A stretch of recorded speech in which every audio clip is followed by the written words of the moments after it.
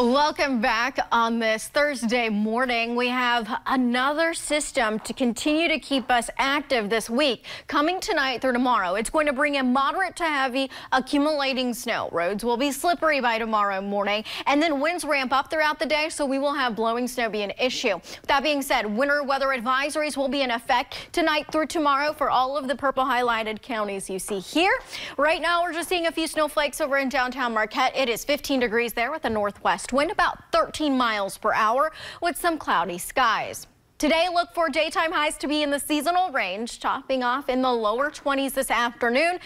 And we catch a break from the snow for the bulk of the day. Then by late evening, we'll really start to see our next round start to work in. Right now, you're seeing some of those scattered lake effect snow showers in the north central areas of the UP. Our next clipper system is still a little ways away, but it will continue to dive south and southeast. It'll move right over us. So watch as we get you through the next 24 to 48 hours.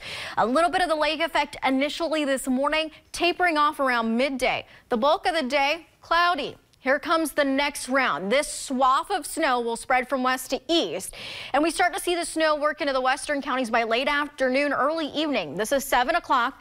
Watch that swath moves to the east. By tomorrow morning, it looks like the bulk of the heavy snow should be just exiting the UP. This is 6:30 in the morning as that center of low pressure will be right over us.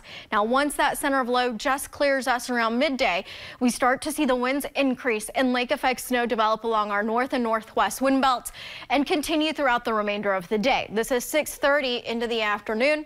By Saturday morning, most of it should be coming to an end by that point in time.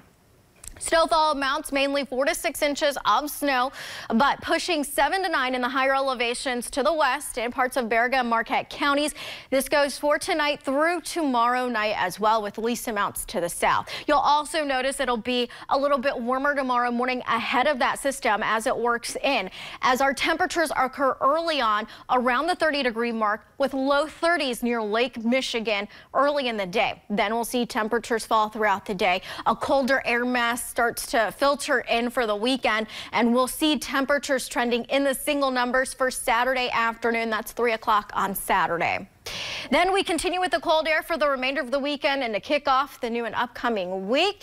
If you are going to the Michigan Ice Fest tomorrow, it is going to be a blustery one and snowy. Plan accordingly.